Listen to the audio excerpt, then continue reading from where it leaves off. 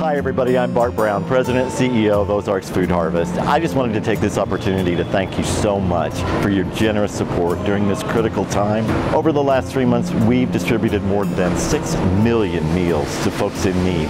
That sounds like a lot, but we've got a lot to do. There are so many people that still need our help providing food for their families. Many people are still out of work and many more are being laid off as we speak. These folks are having a hard time feeding their kids.